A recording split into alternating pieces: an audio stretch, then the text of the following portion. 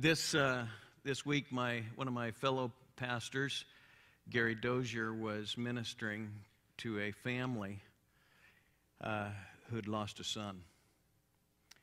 And I was listening in, and he was bringing the hope that we were just singing about.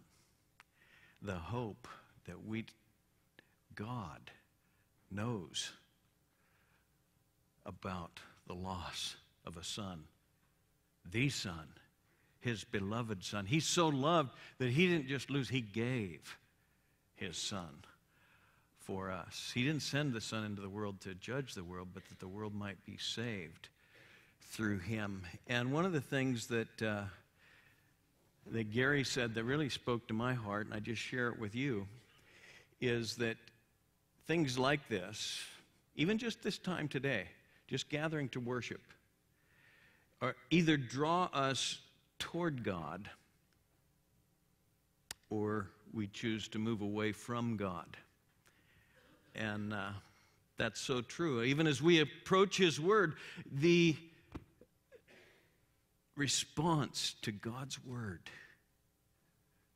is so crucial. So as we turn to His Word, I want you to turn to Luke 20. We're back in Luke. We've been away from Luke for, December, January, whatever. Although we took one time in Luke 20 during our series when we said, He loved, we love, and looked at Luke 20. But we want to get back into it. And today, the evil character of unbelief. The evil character of unbelief. That great gospel, the good news, God so loved that He gave. He didn't send His Son to judge the world, but that the world might be saved through Him. He who does not believe in Him has been judged already, the next verse says. Unbelief. Take care, brethren, the writer to Hebrews says. Take care, brethren, lest there be in any one of you an evil heart of unbelief. Not taking God at His word. Unbelief. Jesus said when I'm leaving, but I'm not going to leave you as orphans. In fact, it's to your advantage that I go away. I'm going to send another helper. And when He comes, when the Holy Spirit comes, He'll convict you of sin, righteousness, and judgment. He will convict the world of sin, righteousness, and judgment. And then He describes the sin, the righteousness, and the judgment. I'm quoting out of John 16, verse 8.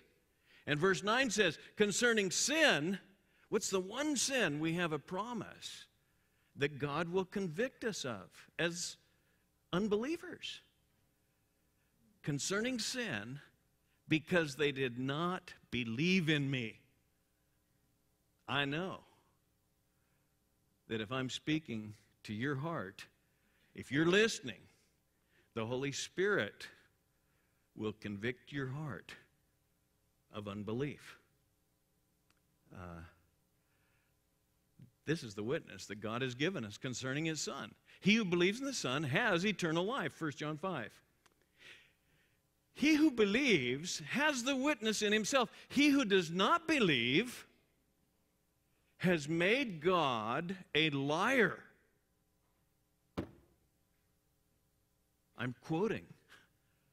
God says that unbelief is calling Him a liar. 1 John 5, verse 10. Don't do that. The evil character of unbelief. Now, I see it as kind of the theme that ties this whole chapter together. You remember, just glance back with me, the first 8 verses. They came and they confronted Him, Jesus, about His authority. Who gave you this authority? How can you say those things? Well, their unbelieving attitude. And then the parable of the vineyard, which we looked at in December, and on through the rest of the chapter, it ties this together. And what I want to do is just pick it up, which I think it's always wise to do, to pick it up in a little bit of context. Whenever you read the Bible, read a little context. So let me just read. I'm not going to exposit, but I want to just read, starting at verse 9, to hear the context, the parable of the vineyard, before we get into our text, which is verses 19 through 26. So verse 9, he began to tell the people this parable. A parable is just throwing something down next to something more significant. Telling an everyday story that everybody gets. It's like you're sitting at the bus stop, and you immediately get a picture or something, and then he compares an everyday occurrence to spiritual truth. So he said this parable: a man planted a vineyard and rented it out to vine growers and went on a journey for a long time. And at the harvest time, he sent a slave to the vine growers in order that they might give him some of the produce of the vineyard. They had an arrangement. It was common. You take care of the field, and the rent for the land will be so much of the crop. And so he sent his slave to get some of the produce of the vineyard, but the vine growers beat him and sent him away empty-handed. And he proceeded to send another slave, and they beat him also and treated him shamefully and sent him away empty-handed. And he proceeded to send a third. And this one also they wounded and cast out. And the owner of the vineyard said, "What shall I do? I'll send my beloved son. They will respect him." But when the vine growers saw him, they reasoned with one another, saying, "This is the heir. Let us kill him, that the inheritance may be ours." And they cast him out of the vineyard and killed him. What therefore will the owner of the vineyard do to them? He will come and destroy these vine growers and will give the vineyard to others. And when they heard what Jesus had said, when they heard this story, they said, "May it ointo! May it never be!" They shuddered at the story. Now, Jesus is telling a parable. He's not just telling a story. He sent slave after slave to his vineyard, Israel. When we looked at this, we saw this is right out of Isaiah 5. Israel was his vineyard, and he expected it to produce fruit, and he sent prophet after prophet after prophet, and they killed him. They rejected him. They didn't listen to him. A lot of those guys lost their life proclaiming God's grace and God's love. Finally, he sent his beloved son. And we know what took place. Verse 17, he looked at them and said, "What then is this that is written? The stone which the builders rejected, this became the chief cornerstone." Jesus Christ, the one Israel rejected, the one they said, "Away with him." "You want me to crucify him, crucify him." Pilate said, "You want me to crucify your king?" As he just kind of ground their nose in his authority over them as the Roman governor, and they said, "We have no king but Caesar." "Well, I'm going to wash my hands of the whole thing. I don't see any problem with him." And they said, "His blood be on us." The stone which the builders rejected, this became the chief cornerstone. He quotes the 118th Psalm. "Everyone who falls on that stone will be broken to pieces, but on whomever it falls, it will scatter him like dust." Jesus Christ is the stone of stumbling, the rock of offense, and the prophets all pointed to him, and they all told of his first coming and his second coming. He would be one who suffered, and he would be one who rules. And if you stumble on him, look at verse 18. You have, by the way, as Jesus summarizes his story, you have the first and the second coming of Jesus Christ. The rejected one who is God's choice and precious cornerstone. Everything God is doing is through this rock of offense, this stone of stumbling. He's the very foundation of the church that he's building. You can't come to God except through Jesus Christ. Well, everyone who falls on that stone, if you stumble over Jesus Christ, you'll be broken to pieces. And on whomever it falls, and we mentioned this, he picks up on Daniel.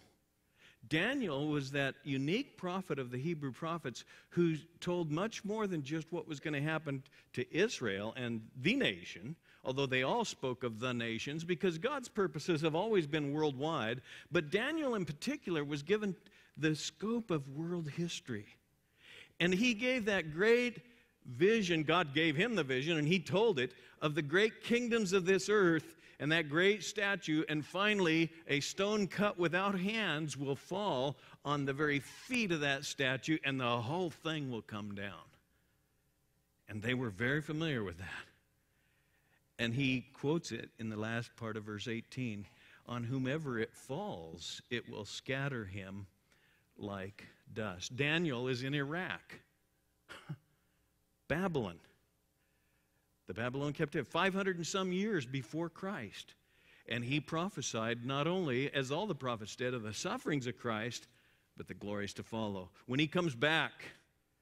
So the first and second coming of our Lord Jesus Christ. You'll never, let me just stop here and just say this. You will never see clearly what God is doing in history if you don't bow before Jesus Christ. He's the Alpha and the Omega. God is enthralled with his Son, and he's wrapping history around his Son. And you'll never understand what God is building if you don't see the cornerstone. And you'll never understand the scope of history unless you come to believe in this rejected one and treat him as God treats him, as his choice and precious cornerstone. By the way, that's not only true globally. You'll never make sense of the headlines if you don't see God's purpose. It's true personally. Your life. What's going on? Why did God allow this? What? All the things. You'll never really see life unless you start where God starts. This is my beloved Son in whom I am well pleased. Well, he tells this story, and you wonder, how will they respond? How will you and I respond to this? Jesus is a very clear. It was a few weeks ago, but I walk us back through it very briefly so we have a chance to respond to what he said. Verse 19, the scribes and the chief priests tried to lay hands on him that very hour. And they feared the people, for they understood that he spoke this parable against them. How will they respond? They'll try to lay hands on the one whose hand created the Pacific Ocean, sculpted Mount Hood. They tried to lay hands on him.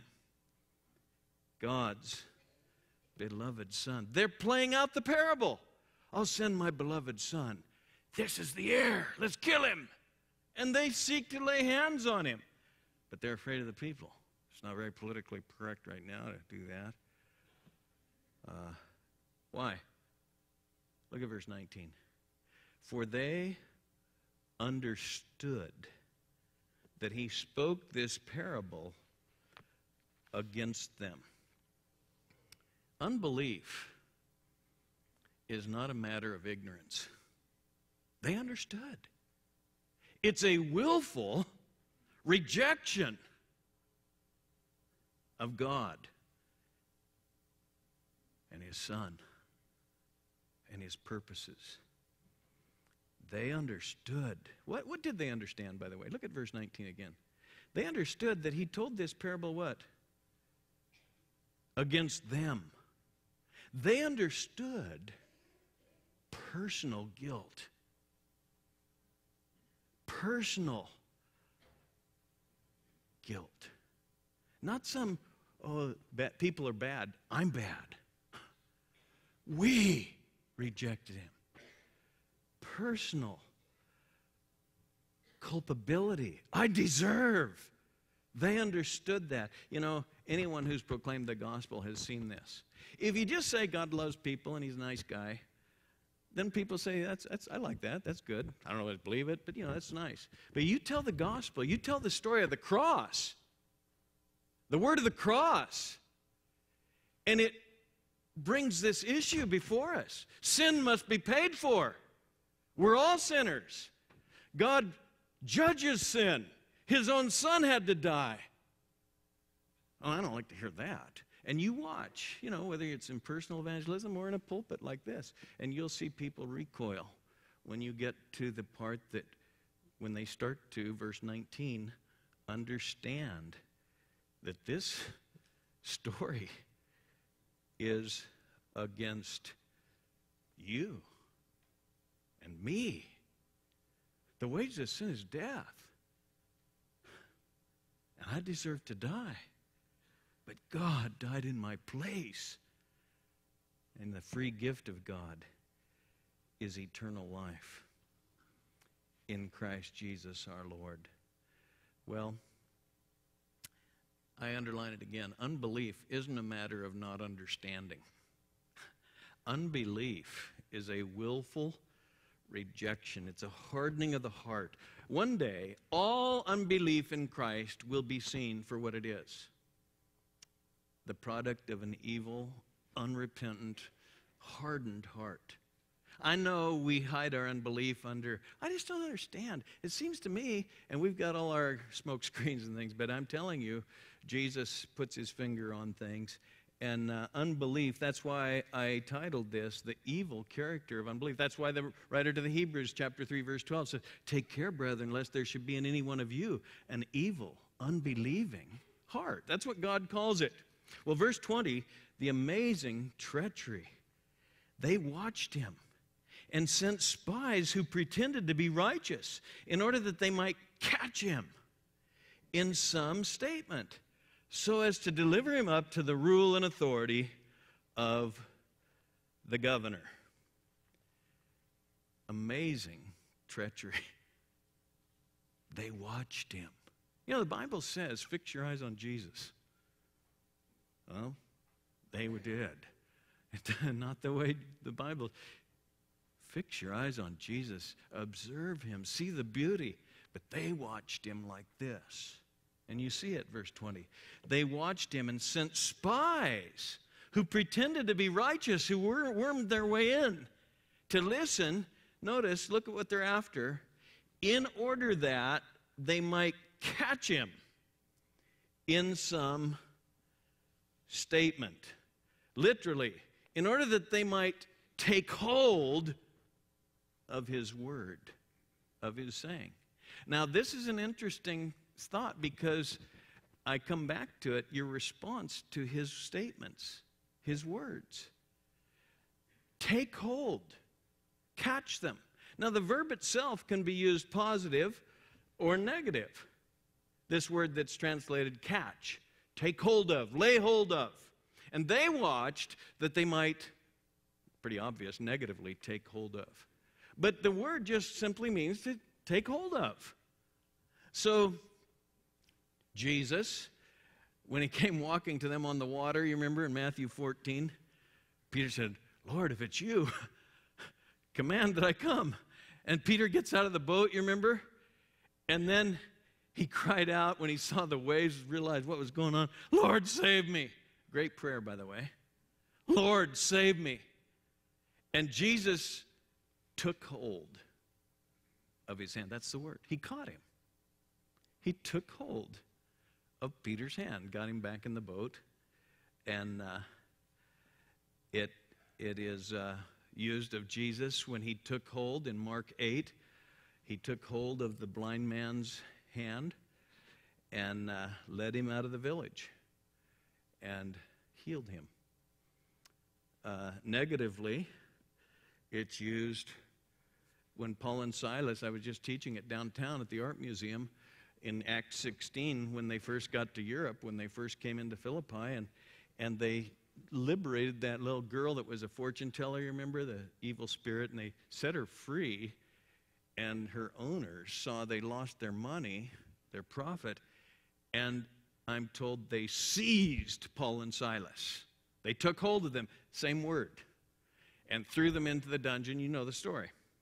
Or later in Acts 21, when the mob took hold of Paul and drug him out of the temple. You can't be in here.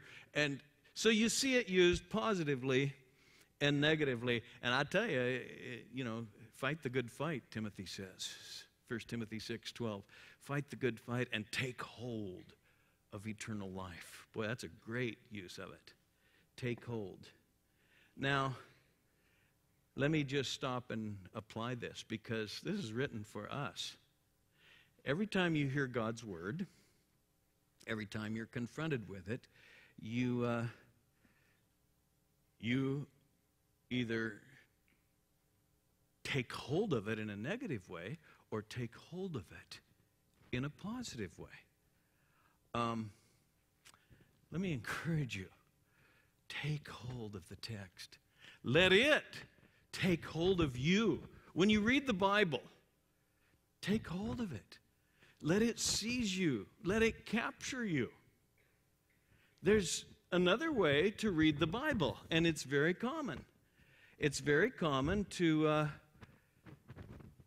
try to take hold of it and find some problem with it. Look at verse 20. They wanted to catch him in some statement. There's got to be a loophole here. I don't see how the Bible can say, and then fill in the blank. There's people all around you, down at your office, in your neighborhood, maybe you, who your whole thing is to take hold of the Bible and find some error in it. Take hold and catch him in some statement. Don't treat God's word that way. That's the essence of arrogance and unbelief. Now, in its own way, perhaps it has its place. You know, like these politicians, they're blarbing this and that, and the press is what? Supposed to be a watchdog and take hold and seize and catch them in something. You know, so the great issues of our time. What did Tom Brady know, and when did he know it? You know, the press, the reporters. Did you know how much air was in the football? You know, that's maybe their role, but that tells you a little something about our culture, what really counts, you know. And he contradicted himself. I think he did, and so the Seahawks should just be declared champion, don't you? No, but the point being, that's the way they were treating God. And people do that. There are scholars. In fact, there are many scholars, PhDs, who spend their life presenting papers and looking for loopholes in the Scripture and critiquing and finding so-called contradictions and errors in God's Word. Billy Sunday was a superstar baseball player. I don't know if you knew that. He's my favorite evangelist. But no, he was a superstar right back at the beginning of professional baseball, very well known. And he lived like most superstars. He was, you know, his life was a mess. And he came under the hearing of the gospel of Jesus Christ. And his life was transformed. And he quit baseball mid-career. And that's why we call William Graham Billy Graham, because Billy Sunday was a world-renowned evangelist in the early part of this century, and God greatly used him. And he had a way of just cutting right to the issue, just like Billy Graham did. And we can give thanks for men like that. But Billy Sunday said, there's a lot of people in hell because they spent their life quibbling over who Cain married. Remember I talked about that a few weeks ago? People still do. Looking for some little thing. And you know, don't do that. By the way, Adam and Eve lived 950 years. You look at the genealogy back then, before sin really got hold of the human race in the sense of the corruption and the decay, people were living a long time before the flood. and they were told to be fruitful and multiply. They had all kinds of kids, and there was no problem with what we call incest in the early days. Obviously, the race to multiply married their sisters and brothers.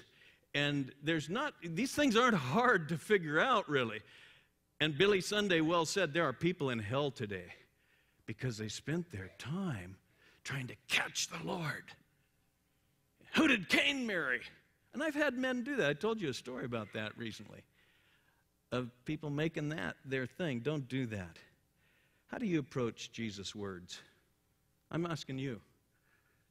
Do you let them take hold of you, or do you seek to take hold of them? Oh, let God's word catch you. Let him rescue you. Save me, Lord. And Peter, he grabbed him. That's the way to listen to God's word, is to let it seize you. Don't waste your life and doom your eternity by seeking to catch God in some statement. Well, now Luke, I should say the Holy Spirit, verse 21, he gives us a couple of examples of how they did it. And the rest of chapter 20 is examples of them seeking to catch him in some statement. And as I said, I think it ties the chapter together. I'll just look at the first one with you today, verse 21 through 25. They questioned him, saying, "Teacher, we know that you speak and teach correctly, and you're not partial to any, but teach the way of God in truth. Is it lawful for us to pay taxes to Caesar or not?" But he detected their trickery and said to them, "Show me a denarius. Whose head and inscription does it have?" And they said, "Caesar's." And he said to them, "Then render to Caesar the things that are Caesar's, and to God the things that are God's." Do you ever wonder why they brought taxes up right now in this setting? Obviously, Luke, under the inspiration of the Holy Spirit, is telling us how they would seek to catch him. They questioned him, saying, "Teacher, we know," for they started, look at verse 21, they started with flattery. "We know, teacher, that you speak and teach correctly, and you're not partial to anybody. Boy, you don't mince words. You tell it like it is. You teach the way of God in truth." They started with flattery. A lying tongue hates those it crushes, and a flattering mouth works ruin. Proverbs 26:28. False teachers are characterized, Jude 16 says, by flattering people for the sake of gaining an advantage. You be careful when someone flatters you. But they started with flattery. And by the way, the cults will do this. Unbelief does this. Unbelief will say very flattering stuff about Jesus. Every cult that I know of has syrupy type of statements about Jesus. "Oh, he's a wonderful angel." Or he's and people get sucked in because they're saying nice things about Jesus. You can't just say nice things about Jesus. You have to worship him. "Oh, no, we don't worship him." That's the first thing I ask the cultists when they come to my door. I said, "I worship Jesus Christ. Do you?" What? They just told me about him, as they started into the conversation. I said, "Do you worship Jesus Christ?" "Well, that depends on what you mean by worship." I said, "It's pretty simple. Worship. I worship him. Do you?" That's where I start. And usually that's where I end, by the way. They end up, because they don't. They honor him, supposedly. They dishonor him. They say nice things about him. "Oh, you teach the way of God in truth. He's a wonderful teacher. He's a wonderful prophet. He's a wonderful angel." All this other stuff. But when you get to the crux, is he Lord? Do you worship him? And I'm preaching now, I shouldn't. Let's go to verse 22. "Teacher, you're a wonderful teacher. You don't mince words. We really can trust what you say. Tell us, is it lawful for us to pay taxes to Caesar or not?" Wow. What a come down this would be if they could get the Lord Jesus embroiled in tax ballot measure 463. Really? Have you noticed that Jesus kind of has I call it a holy detachedness from tax ballot issues? He's on such a higher calling, such a higher ministry than political stuff, that he won't lower himself. You watch the pages of the New Testament, and you'll notice a detached aloofedness from such things. There are many who've tried to get me involved in this ballot measure, that ballot measure, regarding taxes, regarding legitimate issues, regarding the government role in this or that. And I tell you, we have to be very careful. We need to follow our Lord's example as much as possible as a church. And I know there are people in this room who have very strong opinions about a ballot measure 463. I hope there isn't one right now. I'm just using it as a, And you think it should pass, and somebody else thinks it shouldn't pass. And I tell you, you know what? Watch what our Lord says. He detected, verse 23, their trickery. He knew. He knows your smoke screens. He always knows. In fact, in Matthew's parallel account, Matthew 22, it says that he perceived their malice. And he said, "Why are you testing me, you hypocrites?" Jesus said that kind of stuff, didn't he? Well, here Luke just shortens it to, he detected their trickery and said to them, show me a $20 bill. Whose picture's on it? Give me a denarius. Who mint that coin? Well, Caesar. Well, give to Caesar what is Caesar's, and give the rest to God. You see, government has its legitimate role. Minting money, for instance. And we should pay our taxes. In fact, if you reduced what the Bible says down, I would tell you, we could have differing, in fact, I'm sure we do. Some think the government ought to tax because the government ought to be doing. And others think the government needs to do what it should do. They ought to tax some. And most people think they ought to do everything and not tax. But I'm telling you, Jesus said, you give to Caesar what is Caesar's. And you give to God what is God's.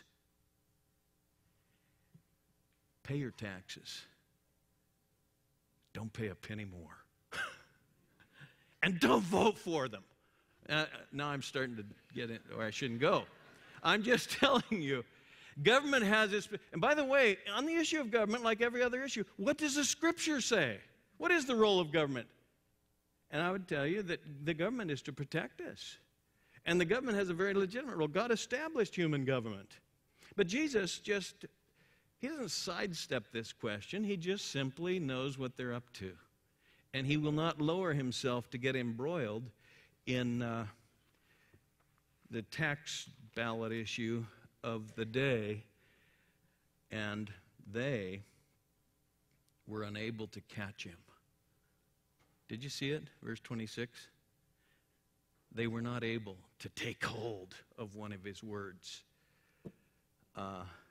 They were unable to catch him in a saying in the presence of the people, and marveling at his answer, they became silent.